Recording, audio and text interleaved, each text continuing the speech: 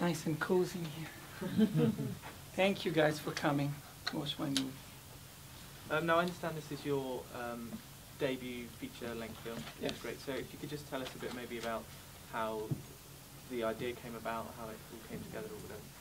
I was editing a short film called Happy Ending, and I was looking for noise. So I searched on the internet, noise, and I stumbled upon something called noise music. And I was like, oh, that's bizarre. So I did some research about noise music, and it turns out that the guy that wrote the Noise Manifesto, apparently, was an Italian guy named Luigi Russolo. And I thought, wow, that guy could be my grandfather. So I thought, what if that was the case? So that's how the character of Dagobert came about. He was a descendant of this noise family, I don't know. So, yeah, and so from that, I wanted something silly that I could use to treat a subject like art, which is a touchy subject, you know?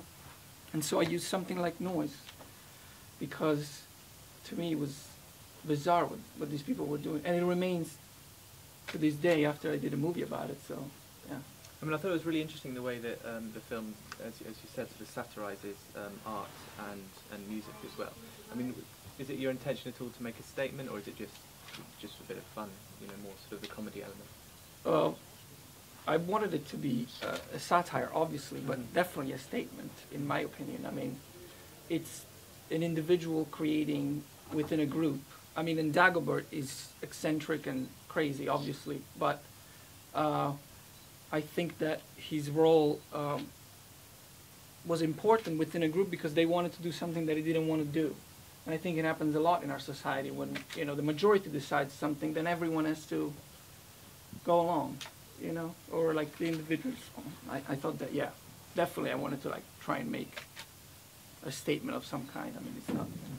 And what sparked the decision to make it seem almost like a documentary? I knew that I wasn't going to have a lot of means to make this movie, and so I decided that the best format was to make it look like I wasn't trying to make it slick. Because if you try to make it pretty, and you don't have enough money to make it look pretty, then it's, you know, it's not good. Because people can tell, it's like, oh, he's trying to make it, but like this, you know, it's full of mistakes, and you're like, ah, whatever, you know, let's just go ahead and do it. But with the documentary thing, it could be like there's like amateur people that are like captured. We don't know who they are. I mean, I don't know.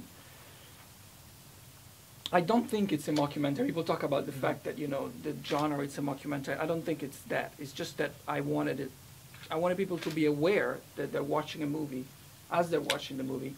If you notice, there is a scene when I go to Philip to tell him that I'm sorry that he brought the guitar, that I edit me sitting on one side of the couch and then the other side, and it's bizarre. And that's because I wanted people that are watching it, that they become aware of the fact that it's a movie, that I'm lying, obviously, because it's not real. And so things like this that I put throughout the movie, I wanted to do. So I don't know. Is there any plan to get the band together and do a real show, you know, in a sort of Spinal Tap type thing? No, I don't think so. But I mean, maybe it'll be fun to do like a little short film with the band. And they're all friends of mine, you know, and so definitely it will be. It was hard. I was scared when I started doing those noise scenes because it was silly.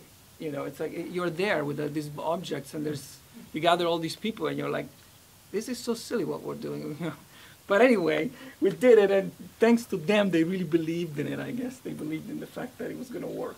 Can you relate to Dagobert yourself, do you think? For sure. Unfortunately. I mean, I guess there's a lot of me in that character. And I guess it's because I do go through a struggle to a certain degree in my own life about many things, not only about art. And I think that it's because I become opinionated, and Dagobert is very opinionated, and he finds himself like he's decided this is the way it is. It happens to me in my life as well about, you know, many things, for sure.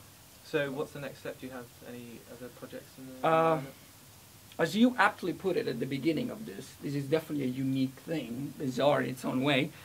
So I'm doing something even more bizarre. right now. I'm going to shoot a movie that has no dialogue, but it's not a silent film. It has no dialogue because the whole movie is shot in between conversations. So the conversation already happened. We just see what happens afterwards. And I shot the first chapter. I want to do 10 chapters, 10 minutes each. The first chapter worked. I mean, a little bit. I don't know if it worked for sure. So I'm going to shoot the other ones and just see what happens. So, yeah. I mean, that's my trend, I guess. Going from bizarre to bizarre and then weirder to the end, yeah. That's brilliant. But nonetheless, with the story, I do appreciate the fact that, you know, there is some sort of a thing, you know. I'm not about experimental filmmaking or that stuff, yeah. Does anyone from the audience have any questions? Is that one up there? At the top? No? No, those are my parents. So they don't even speak English, so yeah, Okay. they don't have any question. But thank you very much for coming, guys, and I'll keep you posted if I'll make another. Yeah, if you could just join me in giving another round of applause to Matias.